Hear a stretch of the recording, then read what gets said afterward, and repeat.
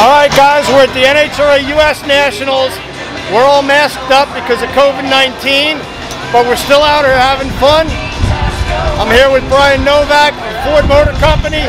He's one of the head engineers on the Cobra Jet 1400, an amazing engineering marvel. Electric Cobra Jet, battery powered. It just ran 860 at what speed? 162 on that one. 162 miles an hour. Bob Task is driving it. He took it down the track, wheels up. He actually raced against that Cobra Jet behind us, driven by Tony Pedregon. And Brian is going to take us through the car. He's going to show us some of the technology, and we'll give you a look at what's under the hood, because it's different than anything you've ever seen. Let's check it out. On the right side of the track. Get familiar with the car. Oh, that's sneaky quiet. Just like a Prius. Only, 1,000 horsepower or whatever. For Ford Performance, this is Bob Tasker, Bob Tasker III, excuse me. Bob Tasker. Did not get it correct. From what I understand, in the lab, this thing actually calculated out to be at 1,500 horsepower at the wing.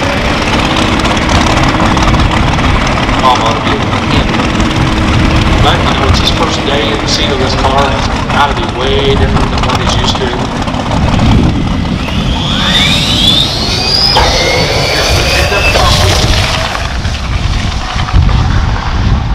Headed for the other end of the track.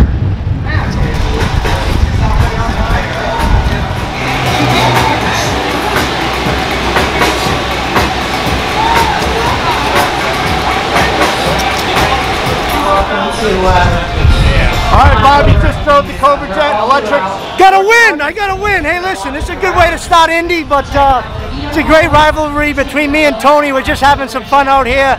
We're showcasing an engineering marvel from Ford Motor Company to see what this car does and how smooth and how fast it accelerates. It's like being in a slingshot, so it's just really special for me with my family's history with Cobra Jet. And my grandfather, he's smiling down from above, but what does it feel like compared to a gas-powered car, Bob? Well, it's very, very different, and everybody is kind of gravitating to sound. For me, it's how the car torques going down the track. It's very flat. Where a typical gas car will rotate, pick up the left front wheel, this car wants to go straight because it doesn't have all that rotating mass like an engine, so it's a blast to drive. I'm not saying I'm going to trade it in for the Mustang funny car yet, but it's an incredible technology. And the burnout's exciting, everything, the wheels. What did you run on that run? You beat Tony. I don't know, but I beat him. That's all that matters. Hey, how you guys doing? My name's Brian Novak from Ford Performance, and I was the engineering supervisor on the Cobra Jet 1400.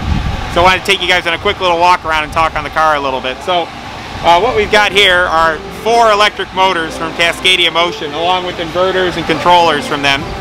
It's got the whole software controller. It's actually from AEM EV Performance that our Ford Performance engineers have worked alongside them to create a whole control software, controlling capability of the car. So how do you discharge from the battery, how much power to put the motors, how long a wheel stand you want it to do.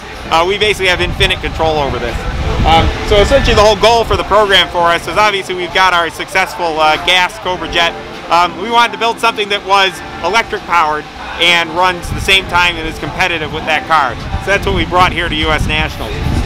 So essentially what we got here is a Cobra Jet with 1,500 rear wheel horsepower, completely electric and battery powered. We've got batteries situated in the front and the back of the car. And developing alongside with Hancock and Lane and MLE to create essentially what is the fastest stock-bodied race car around that is electric, that's electric powered. So a lot of time, a lot of effort, a lot of development. Really, something you've never seen before with this engine bay, or motor bay, as all of us are adjusting to this.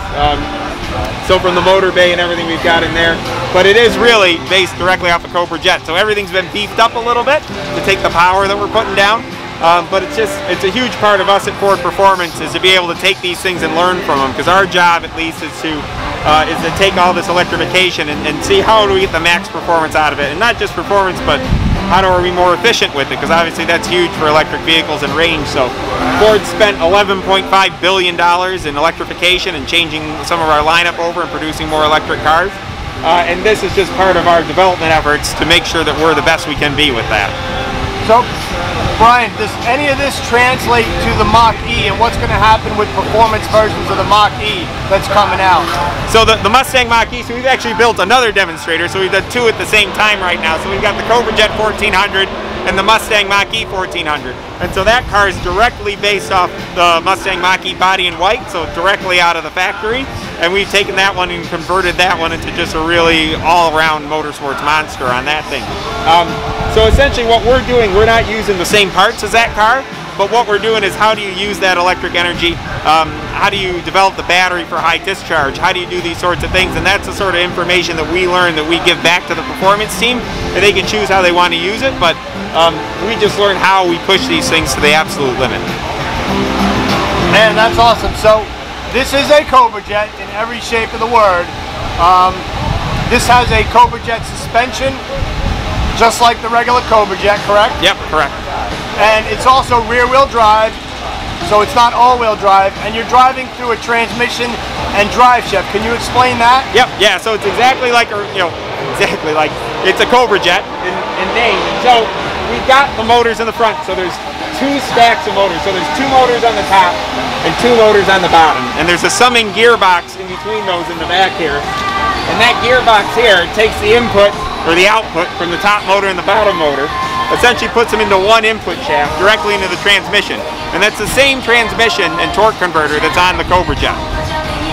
So it's all been beefed up to take the power, but it's essentially the same thing. So we take this electric powertrain in the front, and it goes essentially right into a Cobra Jet powertrain. So rear-wheel drive, drag slicks, drive shaft, rear end, all specific for this car and tuned for this car, but it's essentially the same thing. That's awesome. So as far as driver control, does the driver have to do anything specific to it being an electric car? No, it actually drives, I mean, maybe we gave Bob 10 minutes worth of instruction on how to drive the car. It runs the same way. It has a trans brake. It does everything that Cobra Jet does over there. It does have some extra controls on how we're able to do launches and that sort of thing, and do burnouts that you have to be in specific setups, but it's set up to work just like anything else. So you can drive that gas car and get right in this car and drive it.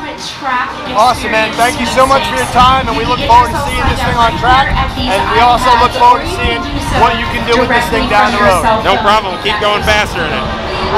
Over here on the right side of the track, you get familiar with the car. Oh, that's sneaky quiet. Just like a Prius, only 1,000 horsepower or whatever. For Ford Performance, this is Bob Tasker III, excuse me, Bob Tasker. This is the electric Cobra Jet.